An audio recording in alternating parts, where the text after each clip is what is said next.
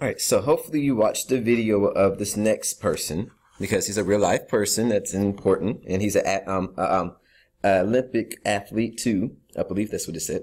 But he's an actual real life athlete.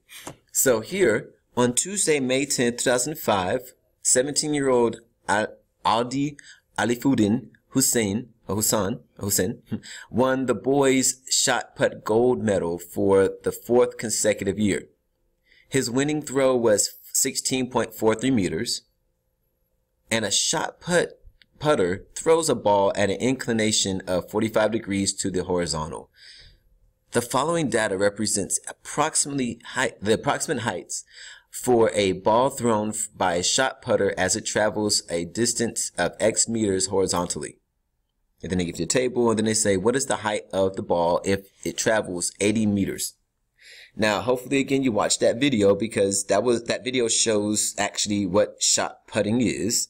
And you actually can see like how they spin around and then they throw it off and everything. And it hopefully figures out, they get the furthest distance. And so they can win a medal or stuff of that sort. So hopefully you actually watched that video. But if you didn't, go back and watch it because it was really cool. And again, videos are a chance for you just to stop working and actually look. Have a chill time a little bit. All right. So with this, we're going to go ahead and take a look at doing all this part. But with it, I'm going to just let you know now, when it comes to this part of the problem, we're not doing the whole page again. We're not doing 1 through 1, 2, 3, and 4 like we did on number 1. Example 1, all we're doing is putting the numbers in. So we're doing this first part, putting the data in. We're going to go ahead and do this part right here. And then we jump straight down to this part down here to determine future data. So again, right now we don't need this part. That's when we start graphing it again. So right now we don't need it. So we're going to do the stat. We're going to do this part here, the regression, and then we're going to jump straight to the bottom of the paper. So here, when it comes to this, we're going to go ahead and put the numbers in. So again, when we put our numbers in, we're going to hit stat, edit. So number 1. And to clear this out, we go up to L1. You hit the clear button and enter. So don't hit delete. If you hit delete, it's going to get rid of L1 completely, and we have to put it back in. So here, again, we're going to go to L2, hit clear, and enter. All right, then we put the numbers in.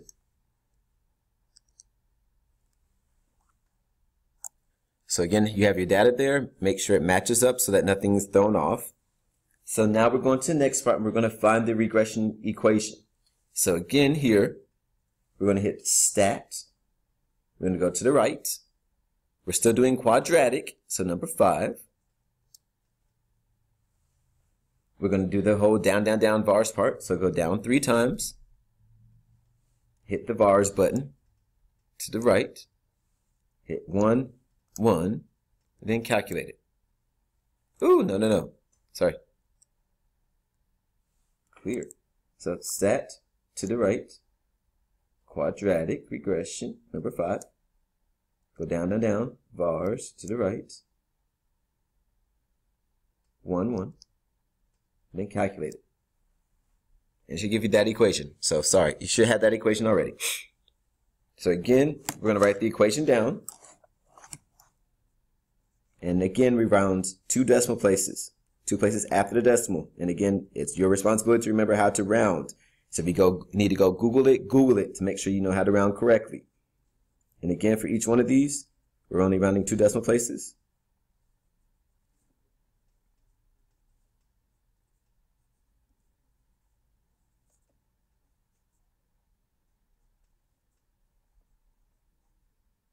It is very vital that you do that because one of the works that we're going to do later on, if you don't round it correctly, you're going to get a bad grade on it completely.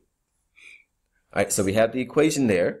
And again, if you did the vars part like you're supposed to, when you go to y equals, it's there. And again, y equals has to be there in order to do this last part to find the future data. So we do second quit. And again, we're going to do y1.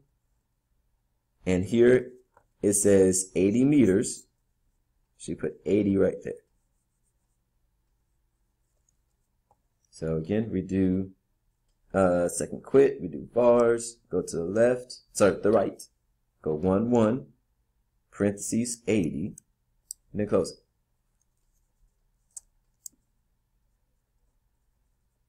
And again, round 2 decimal places for now. 2 decimal places, round it for 2 decimal places now. And the other thing I'm going to say is you must follow what's going on in the table. So they're asking for the heights here. That's what we're trying to find. All your heights here are all whole numbers.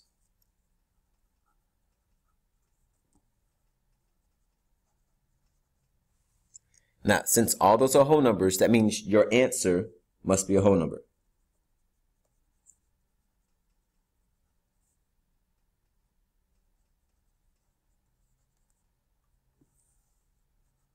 So here, that means our answer needs to be a whole number right here.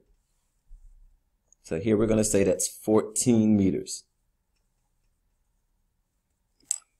And again, make sure you write a sentence out and then you're done.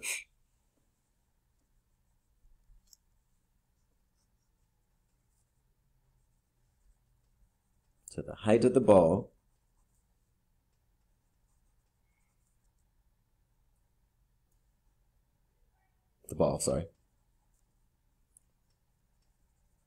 must be 14 meters high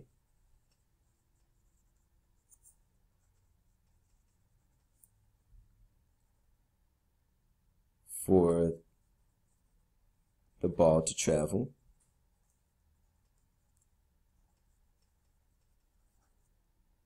80 meters.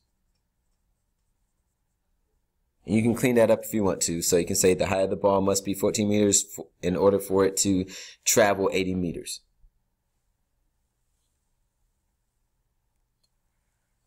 So that's it. That's all you got to do.